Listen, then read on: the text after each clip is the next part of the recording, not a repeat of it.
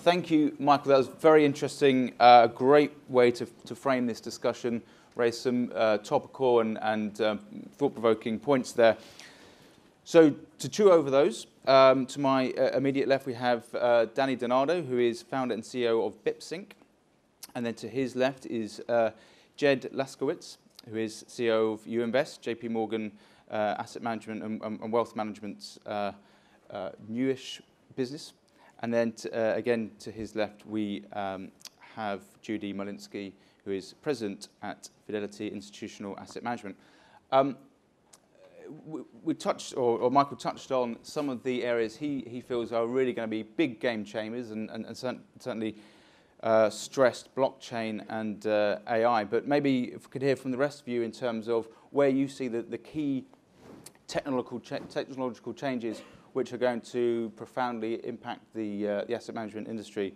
Danny, maybe start with you. Sure. So my perspective as a vendor serving the investment front office, I think what's interesting to me is before we talk about things like data analytics, AI, blockchain automation, I mean, we have to consider, you have to get the building blocks in place, right? The way we think about it is getting the digital scaffolding so you can take advantage of all those technologies, right? So the blocking and the tackling, having an automated way of capturing digital data, right? Not just content, but also activity that your team's doing, right? Do you have a normalized data store, right? Programmatic API access to be able to route information and data to different systems, right? All these are the basics that you need to have in place. And so I think that's, on our side, what we're seeing is definitely a push to get all the wires, so to speak, put in place. Great, thank you. Jed? Yeah, I might maybe take a different spin on the question, which is, how do you organize yourself to take advantage of all of the things that the prior speakers and this panel is going to talk about? And I think, one of the ways we thought about it is you have to really treat it as important as any of your other lines of business. And about 2 years ago, we created a group called Intelligent Digital Solutions that had two parts. One was the area where we built YouInvest, which I think we'll talk about, which we call digital wealth management. Think fintech inside of JP Morgan and Chase, a cross line of business effort. And the other side was a cross asset class data science effort. We had a lot of data scientists in the firm, a lot of work being done within investment teams and our trading desks, using compute and AI to assist in the research and trading process, but nothing really that was cross asset class. And creating a team that was well-resourced with proximity to the leadership of the entire firm, that had freedom to work and fail and iterate, and was supported financially, was critical to getting all of those things done. On the kind of practical side, two areas where we've had a lot of focus in the space has been in areas of trading, NLP, and portfolio construction, and we can delve into some of that a little bit more. Great, thank you. Just to build on that, we wanted to take a perspective of, well, what is the receptivity of all this? You can decide as a firm what you choose to do internally, either to derive the efficiencies or the value add to try and create alpha. But we also wanted to see what is the likelihood that institutional clients or advisor clients or retail clients even want to embrace or participate through this interaction through applied intelligence. So we conducted a survey to 900 institutions around the globe, to 25 different countries, and over $25 trillion of asset management. And what was really interesting to us is that there was an expectation from this broad institutional marketplace that at least 75% said they were going to use AI as part of how they wanted to engage in asset management, either how they were going to do selection of managers, how they were going to think about asset allocation models. So that's a pretty important wake-up call. So either you're doing it yourself as a potential asset manager, or you are actually being applied to by one of the institutions or advisors that may be working with you, certainly the larger ones. So I think that's an important wake-up call for all of us, which is how are we going to match up to that? So that becomes a foundation on how you really start to establish where are we going to begin. And certainly With Fidelity, we thought there's the front, how you engage with clients and institutions. There's the middle, which is both manufacturing, and then there's back office, which many have talked about. But you really have to have a strategy at each and every layer, not just one generic program. And do you have any examples within your businesses where you've started to look at blockchain, or you've started to look at AI, or maybe implemented this into the business the way you're working at all? Any examples to share? Bearing in mind that many of your competitors are here as well. So, I'm happy to start. Certainly, let's start with the front office and how we engage with clients. We took a really deep dive and started to look at blind spot monitoring, anomaly detection. We even have models where we're looking at propensity for redemption. And it's so accurate at this point that we can start to see within 30 days, we already know who might be redeeming and in what patterns. But we also look at the opportunity to say, well, if there's blind spots in how our individual sales teams and relationship managers are working, how do we help augment them to help them be less biased or not have a bias to maybe something that their own natural style of how they want to sell.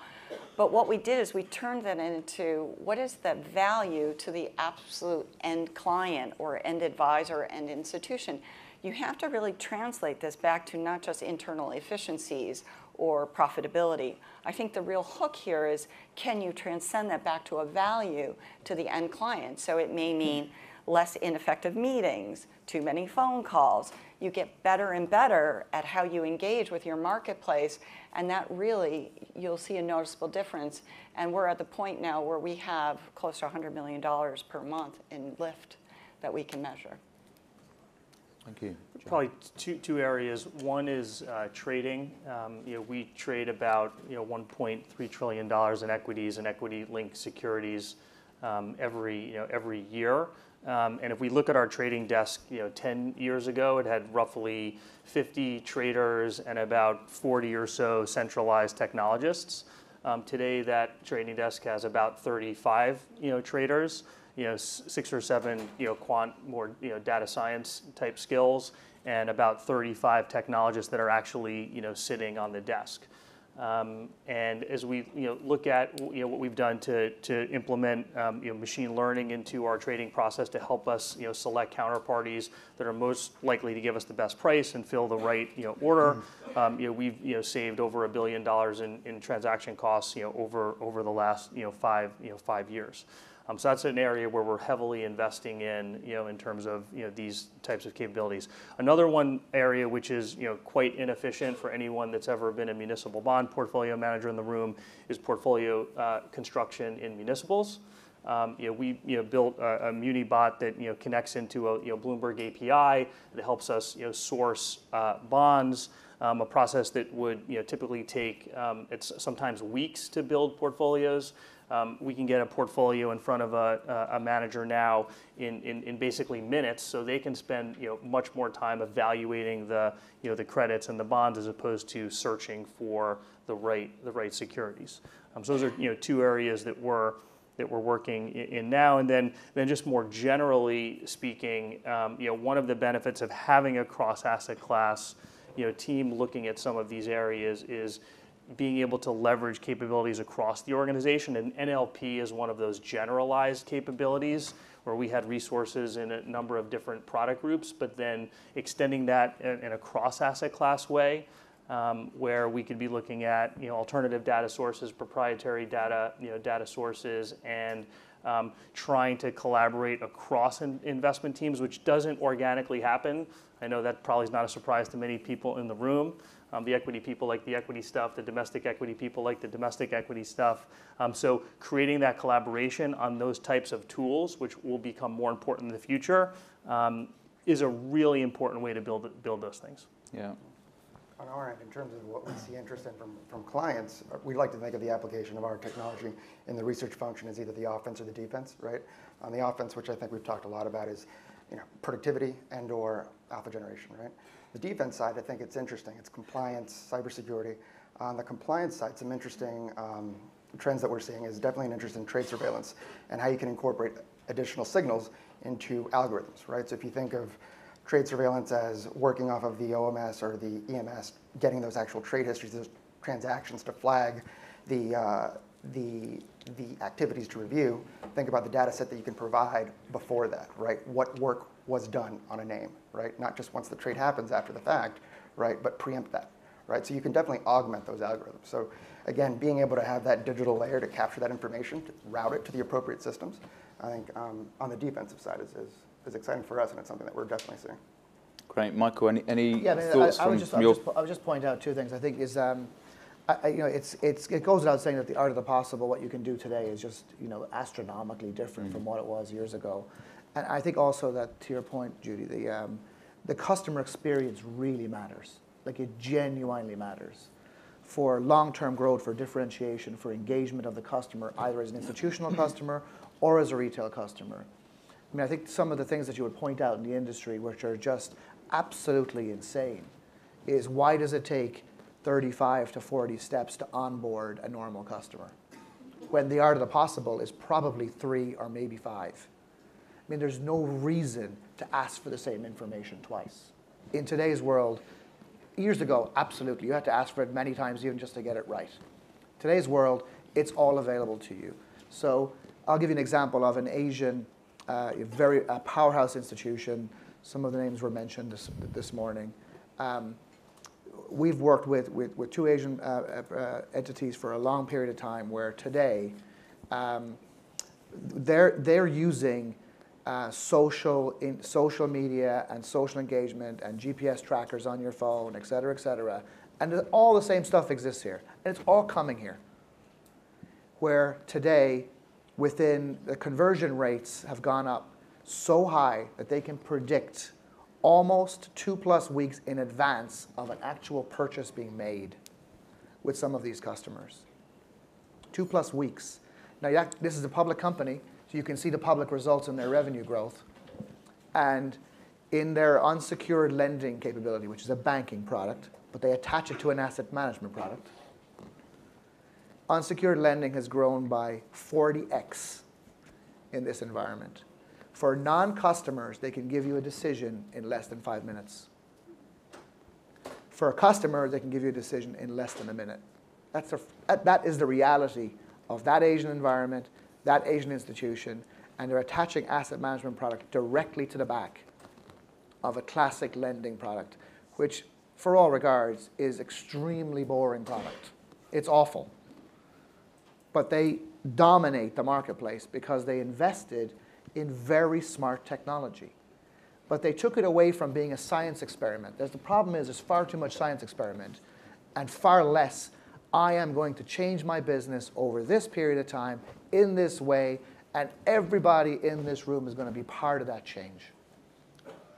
So the reality today of engaging with your customers in a completely different way is astronomical. I guarantee you everybody in this room is invested in Salesforce in some way. And I also guarantee that all of you are not driving it like a Ferrari. It's some form of a Volkswagen or a Lada or something like that. Why not? You can. People do. Learn from it and make it a priority. You can't do everything. Pick one or two. But look at what other people are doing around the world and really understand that the art of the possible, it's already here. Jed, you wanted to... No, I was just going to add, I think that's absolutely right. I spent 3 years in Hong Kong and was on the board of our China JV, and I know we have a lot of international experience on the panel here, and I do think a lot of those things are incredible. I think the barrier to do a lot of those things here are quite different, but they rhyme and they're thematically the same, and to us and to me, I think that means it's really about personalization and how quickly you can get to personalized experiences. I don't think that's just about self-directed with what we've done with YouInvest. It's also about changing the way the advisor works and the information that advisors have about their clients. So instead of sticky notes and more manual processes, that is going to change dramatically with the available of data, both internal and external, and the tools we have to use to translate that information, into some insight and deliver it directly to people if they choose to have it that way, or have it delivered, through an advisor. And that's definitely not an either or. Too much of the debate is about, which one is going to win. They're both going to win. They're both going to be very big. But I do think it's all about personalization. And there's some fantastic companies that are doing work in that space. Judy. Just to continue to give some discrete examples on this, in this art of the possible, is that I think because of the computing power that we now can enjoy, and you can imagine it's going to continue to grow in this exponential rise, is that what might have been impossible because we just couldn't imagine how to actually grind through and develop the systems or capabilities. Now the power of that computing capability allows us to take such disparate pieces of data and bring them back together again. And to use an example, in Asia, I lived there for 13 years, you'd be walking up to Starbucks and you would already get the electronic coupon dropped down on your phone before you even got to the counter, because the GPS data was merged with your buying pattern data, which was merged with everything else you're doing. So imagine that, the art of the possible, which is how are we going to do that and create this delight experience for whether retail or institutional clients, and bring that to them. And this could be a combination of extraordinary creativity, and this is where humans come into play. So we keep hearing about how data and technology, but humans are still the source of creativity, intuition, empathy, judgment. So don't be lost. There is a role for all of you in all of this, but it's this creativity on how to put this back together again. And some of it could come in the forms of visualization capabilities. There's things that are going to happen that we're going to experience wealth management or capabilities in ways that are 2D today. They're going to become 3D. So it's how do you create your organizational structures to allow that absolutely disruptive innovation, but you need the foundation, the stacks, the protocols to be ready to create the environment to allow that creativity to happen. But this is real radical transformation. But I think it's an exciting time for the humans who are going to be working in these organizations to see a real new purpose. I mean, following on from these comments and picking up on a point made in the previous panel, that perhaps the investment industry has been too risk averse when it comes to technology up to now. I mean, what would be your response to that criticism? I think it's dependent on the firms and the Right. pockets and the deep pockets, and I think some firms have been investing in it for decades. This is not like a flash news, but I think it's a real serious point, which is because of this, it will really kind of sort out who's going to survive and who's not going to survive, which is not necessarily great for the marketplace. Choice is great, but I think it's going to really be dependent on how much prioritization is put into this. Organization by organization. Yeah. And I also think it's about how you organize yourself as a firm to go after the opportunity, because it's not just about how much money you're spending on it, and it's also changing a little bit of the culture and the dialogue about where you start to solve a problem. People versus trying to take maybe a little bit of a different approach. I heard Cyrus ask the group how many data scientists are in the room. That is also part of the challenge, but you don't have to be a data scientist to start to learn and understand and apply these principles. So one of the things that we have done is launch a pretty robust training program across our asset and wealth management business. It kind of starts with sort of the sound cool at cocktail parties. That's literally what we called it, and it's like more definitional for terms, and then moves into kind of keeping up with the kids, which is like introduction to Python, and then more advanced training. So like taking time to change the dialogue and the culture inside your organization is an important step to starting to adopt these technologies. Our chief data scientist, Ravit Mandel, is on a panel later in the day, and I'm going to steal her line, so don't tell her. One of the things she says, we should be using these tools the same way we use Excel today. For that to happen, you've got to kind of start from the bottom and build those skills. And you don't have to be a data scientist in order to do that. Yeah. On the operational side, I'll take a very sort of tangible example. So the shift to cloud, I don't think there's a doubt that this industry lagged in that for a variety of reasons, but definitely in the last 3-4 years, you've seen a rapid acceleration of that. Call it 3 years ago, probably at least 50 to 60% of conversations that we had involved some sort of on-prem question, right? Can you run on-prem versus the cloud? We're not comfortable with that. Today, probably in the last 12 months, that equivalent kind of split, probably 5% or less, I can count on my hand, right? We maintain the ability to run on metal, right, just to say that we can do it. But honestly, I mean, we have 0 clients that take advantage of that. So it's actually coming to a point where in the not too distant future, we may just discontinue that because it's an added cost for us to maintain that. And, the comfort level's there. Yeah. I think we do see executive teams, really thinking very carefully through what are the 1, 2, 3 priorities that they're going to engage in for the next 3 to 5 years that fundamentally either bend the cost curve or raise the revenue growth potential or change the fundamental customer experience and the brand differentiation that they have in the marketplace. So those 3 kind of sets of objectives as a portfolio of executive agenda items becomes the steel rod, for the want of an example, that are driving clients forward in our perspective. And what we see, for example, is, just take cloud. It's an amazing discussion, cloud. It's an amazing discussion. Venerable Boston asset manager, I won't mention the name, been around for a very long time, an amazing organization, publicly says, we're going 100% to the cloud. That would have never happened 3 years ago, and it absolutely would have never happened 5 years ago. But pick your horse. Is it AWS? Is it Microsoft? Is it X or Y? Pick your horse. Ride on the track. It's a good track. It will actually bend the cost curve. Take the bet. Take the executive agenda item and put it in place. That's where I think the reality is today. And there's no doubt that for many, many years, and I'm saying this both as a prior executive in the industry and also as a consultant to the industry for a long time, you really didn't need to change. It's extremely healthy margins at the gross level, at the net level. Everything was hunky-dory until it wasn't hunky-dory. And it will not go back to hunky-dory. So what are you going to do? That's really what it comes down to. And I think the call to action is clear, and the examples are unbelievably clear.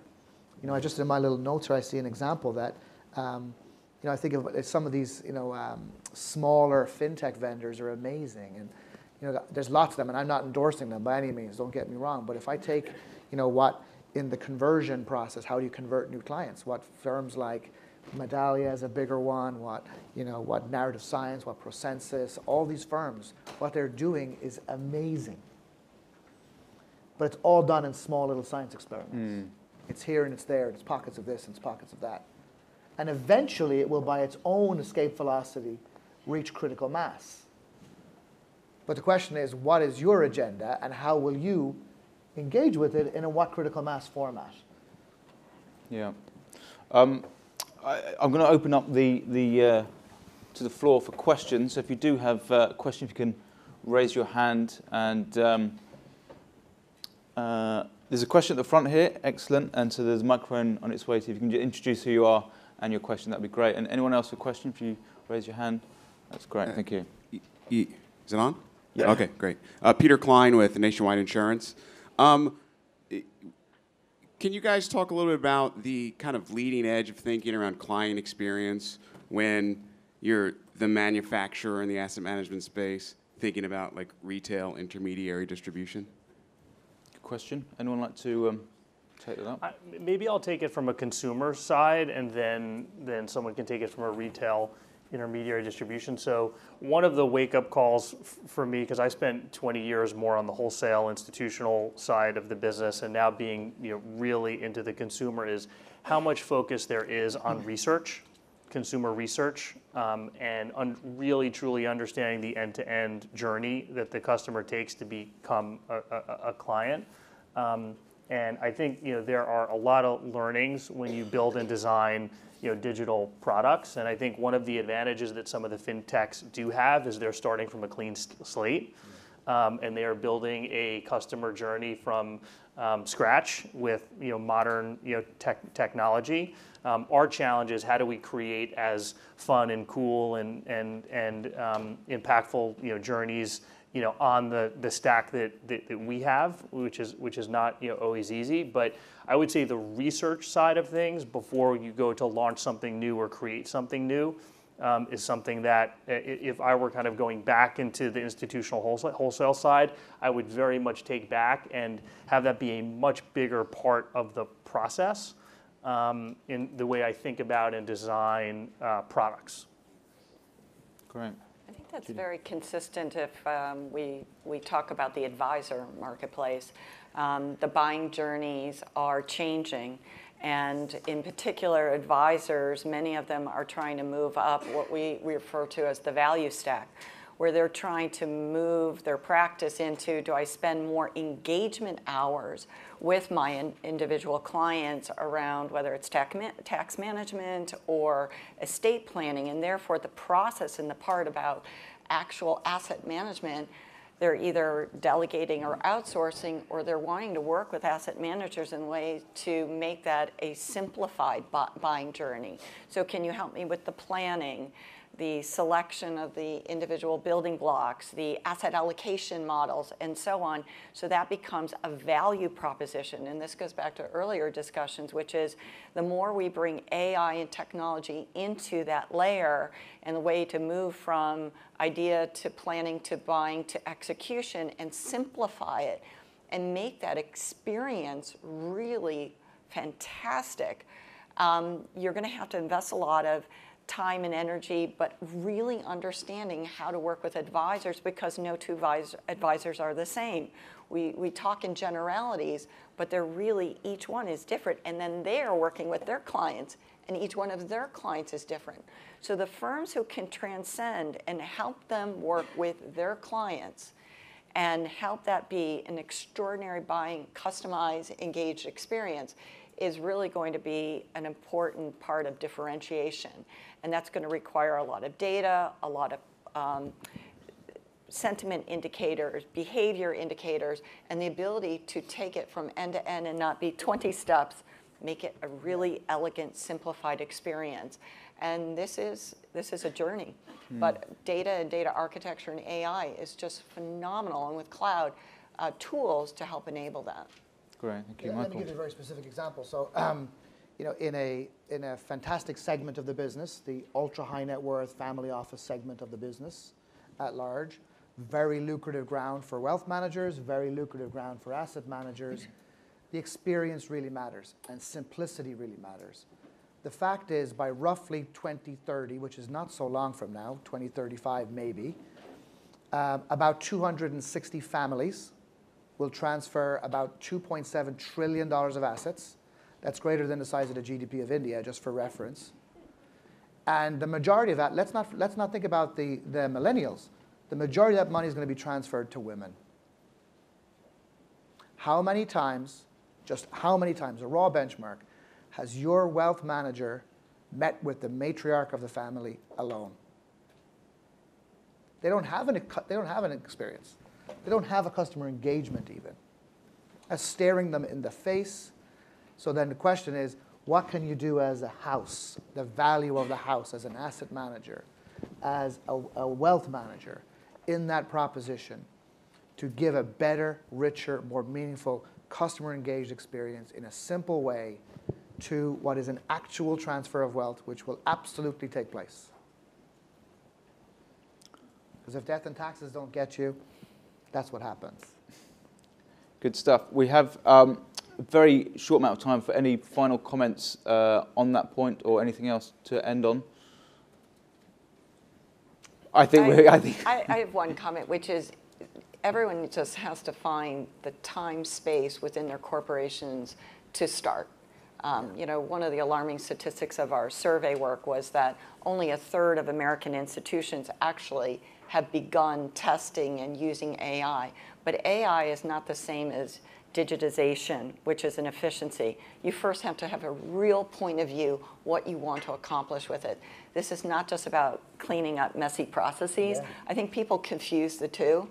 So the key is to really spend the time and space in your organization to develop what's your culture plan, which Judge really clearly outlined, but also what's the stack, and begin. in a way that has at least a single, a point of view versus treating it like just a pure efficiency gain. And I'd also just say quickly, we've mentioned millennials a couple times. This is not about millennials. Yeah. Yes. Like this is about everyone. I'm not a millennial. I know you're surprised by that, but I like to think of myself as millennial-minded, and the types of experiences and the research we do into the experiences that those customers want, it spans all ages. And we look at the trading activity, the investment activity, the behavioral activity, all of the data on what people are doing and not doing. It is so similar across age groups. Excellent. Well, that's a very interesting point to end on. Thank you very much. Can I ask you to show your appreciation in a normal way?